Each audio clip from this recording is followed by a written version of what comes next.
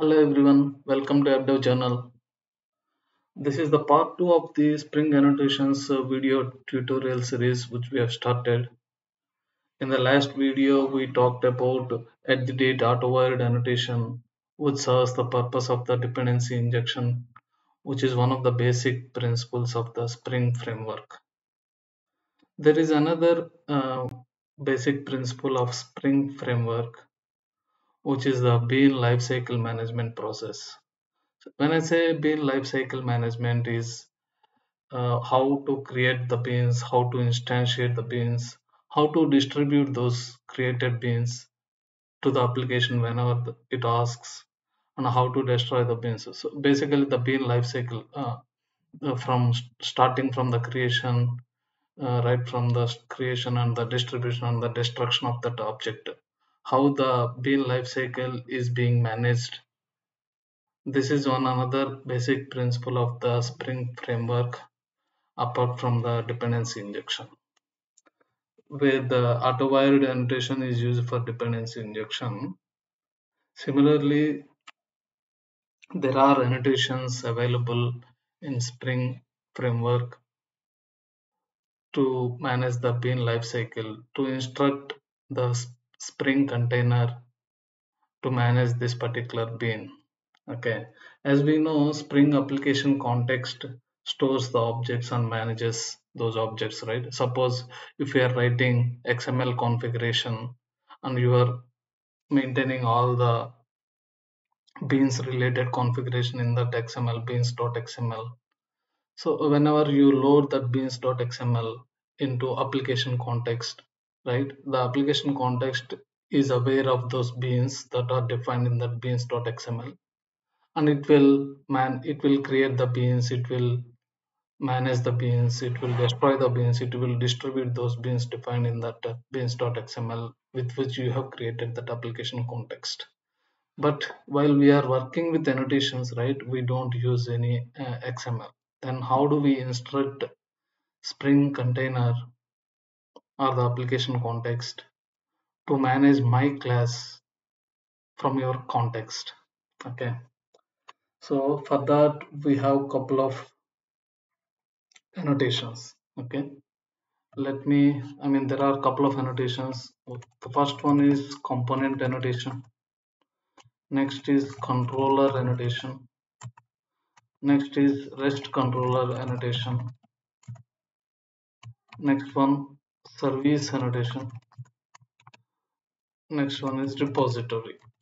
Okay, these are the different kinds of annotations which are helpful to instruct Spring container that you have to manage my class, you have to maintain, you have to create the objects, you have to distribute the objects of my class from your context to the application. Okay, these are the different annotations which we use. At the date component is basically a generic type of annotation. It just instructs the Spring container, just manage my object, just manage my bean. Okay, but there are other annotations like controller, rest controller, service repository. We will talk about all these annotations in the future tutorials or videos. In this video, we will stick to the discussion on component annotation. But at controller is also another type of annotation. Okay, at controller, service repository, these are all similar to the at component. These annotations can also be used on the classes where you want to instruct the Spring to manage its bean lifecycle process. Along with that, I mean, controller, service repository, they are built on top of the component annotation. Along with the component annotation functionality, they are having some specific functionality. Okay, what is that specific functionality? We will get to know, okay, in the future videos. But for now, controller, service repository are the add-ons annotations on top of the component annotation. Okay, similarly, REST controller, right? REST controller is an add-on on controller annotation, which means that REST controller is a combination of controller and component.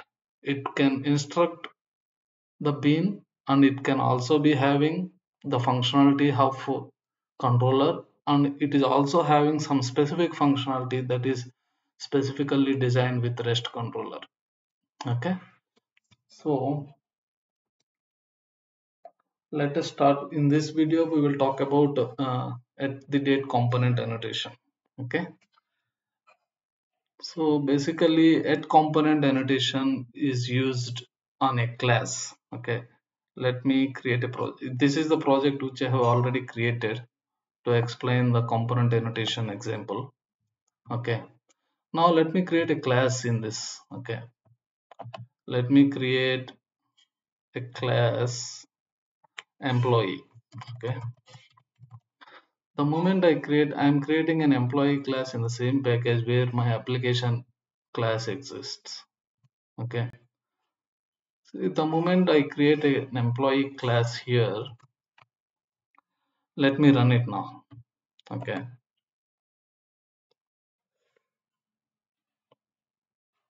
let me run it as Spring Boot application. Okay, let me open application properties so that we can see the logs whether the bean is getting created, bean is being managed by the Spring or not. Okay, logging dot level dot org dot spring framework dot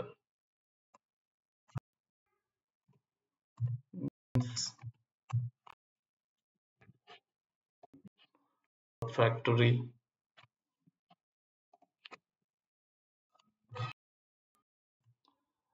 So this is the log we have to enable to see the bean lifecycle process logs. Okay, now let me run it again.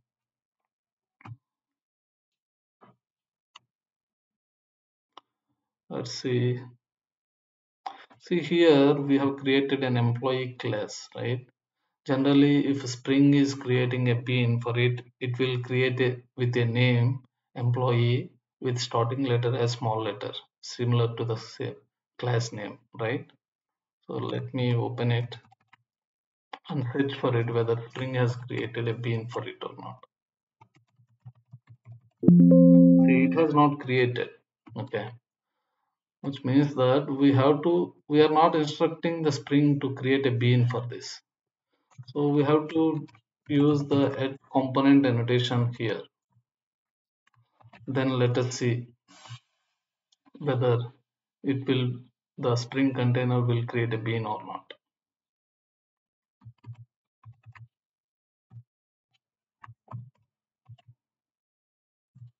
See this creating a shared instance of singleton bean.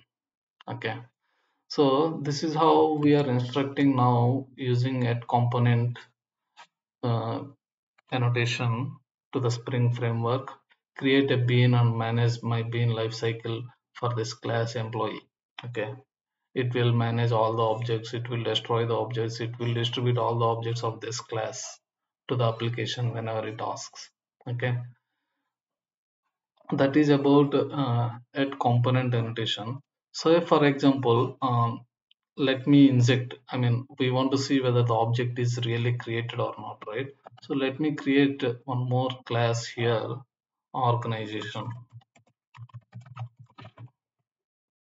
Okay, into this organization class I'm trying to inject the employee class. Okay, private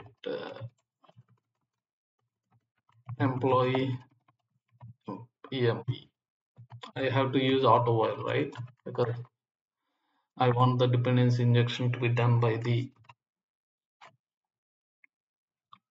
Spring container.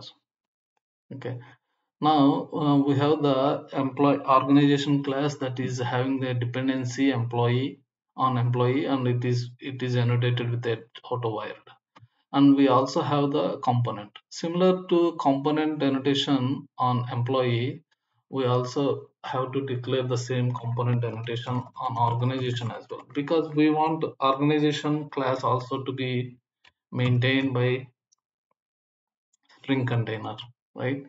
So if you see it now, we can see organization object is also being maintained by Spring Framework.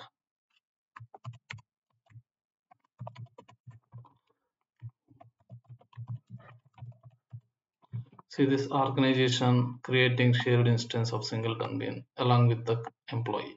But how do we know whether employee object is being injected into this organization bin or not? Okay. So for that, let us say with an example. Let us see with an example. Suppose I am having a constructor here. Okay. Here I am printing just the employee object. Employee object in constructor.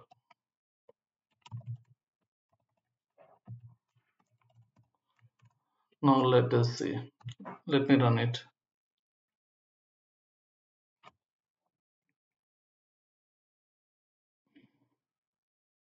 Let me take this log.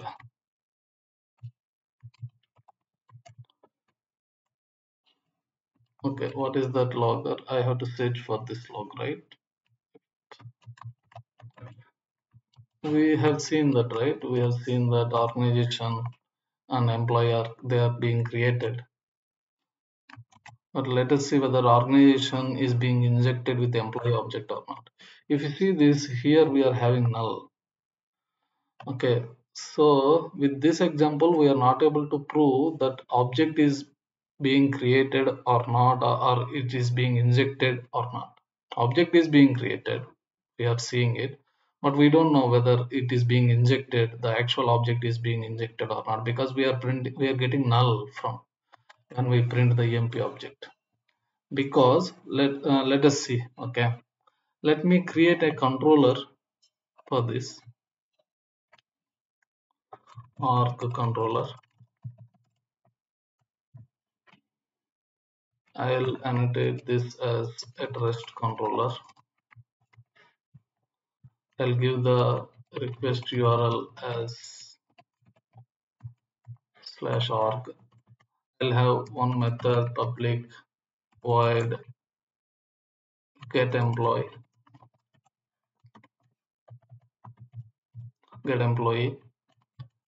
It will just print. Okay,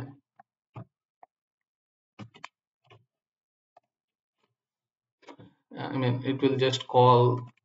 I mean we are going to have one method here. Okay, get employee public void get employee. Let me add it here first. It will just print the employee object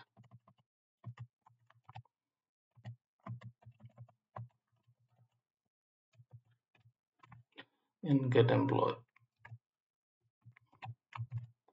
Now let me call that get employee method from here.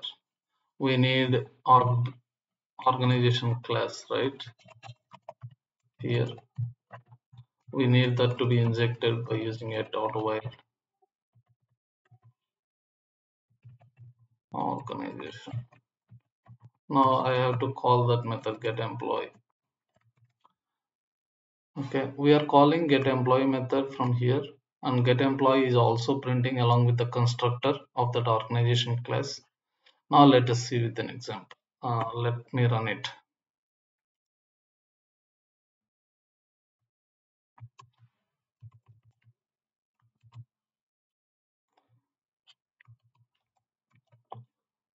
Employee object in constructor is null, right? But they are actually created. Our controller is created, organization is created. Okay, employee is also created. Let me search with this employee object in get employee. We don't have that logger because in our controller we have to mention some request mapping and we have to hit that URL, right? Slow. Let me run it again. Let me hit that URL http://localhost 8080/org/emp. That is what my URL, right? See this, the moment you say Let me take this log now. In get employee, we have the employee object here, right? In get employee, we have it, but not in constructor.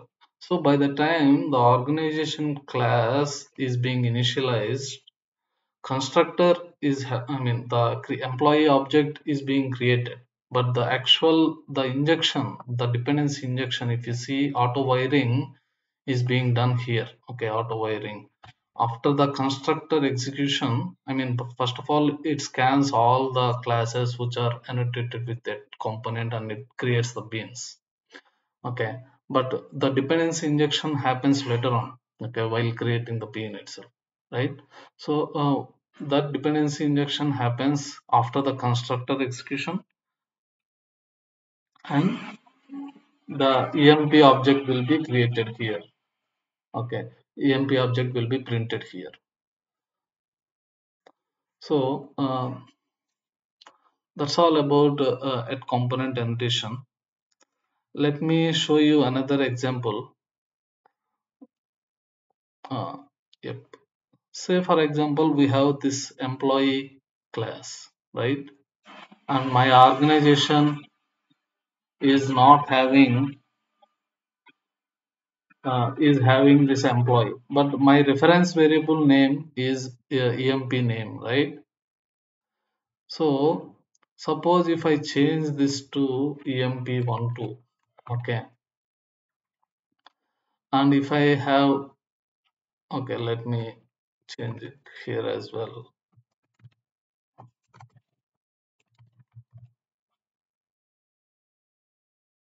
EMP12. This organization is having, okay, let me go to the employee. See here, we can mention with which name the Spring container has to create a bean for it, right? So we can mention that name as well. Let me say EMP, okay, or employee, employee, EMP ABC. Let me give this, okay. So employee object, I mean the bean with the name EMP ABC will be created by Spring. But here we are having only EMP, okay.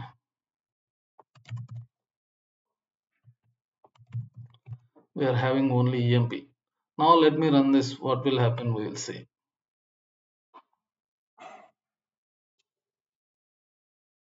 Yeah, it is still running, right? Because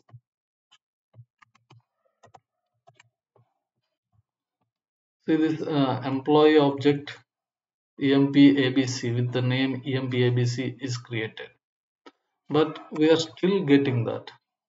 Okay, let me run it here by executing a request. Yeah, see this employee object in get employee, we are still getting that object even though the name is different, right? Even though the name with which the employee object is created, the bean name is EMPABC, but we are accepting it with employee EMP because auto wiring works by default by employee, by type, right? If you want the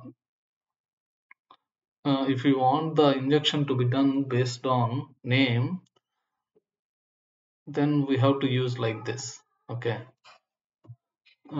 let's say for example, okay, so the name will be employee with small letter, right? Then you have to use employee here.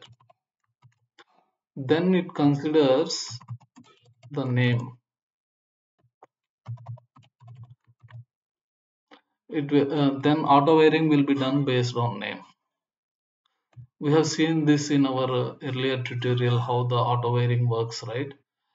If you want to get more details on auto wiring process, I recommend you to go through that video. I will mention that in the description.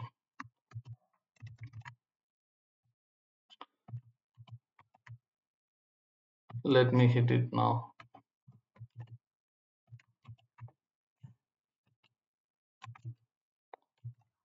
See this. This is how the auto wiring working by name as well. here. If you have given the different name, then auto-ordering works by default by type. But if you have given the same name, then auto-ordering works by the name. Okay, that's all. I mean, there is one more thing which I want to cover along with the at the date component. Okay, let me create one new package com.appdev.vivo and let me move this employee to Vivo. So employee is not part of the app package, it is part of the Vivo package. Now let me run it.